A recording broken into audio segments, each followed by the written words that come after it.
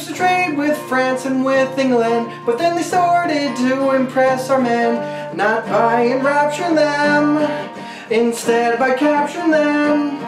So we said to both, we can't be bros. 1807 passed an embargo, but it destroyed our trade.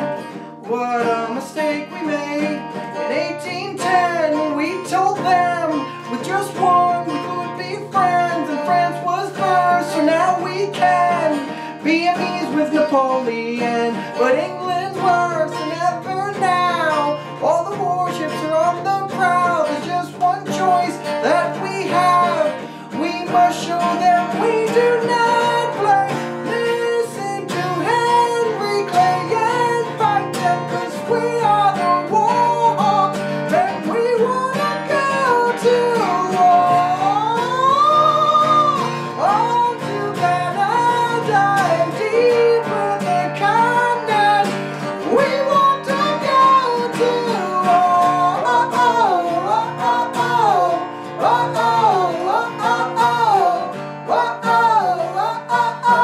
We want to go to war.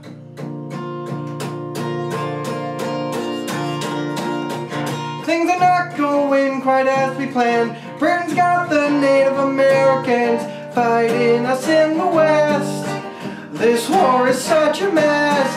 France is falling, England can send over all its men. They're storming into DC now, and the White House just burned down. McHenry's still standing strong. Francis Key just wrote a song in New Orleans, but Hickory won.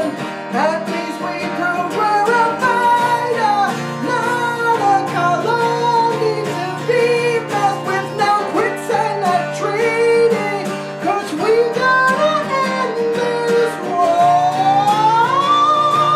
Not wanna jump territory ceded on us, nothing for our first war.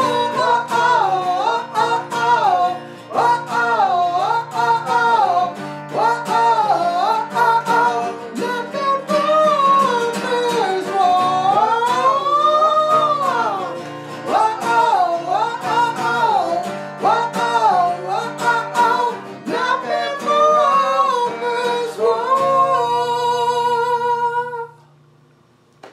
That's pretty good. Welcome back, class. I hope you've enjoyed this latest historical parody video. If you missed the last one, Confederation, come on!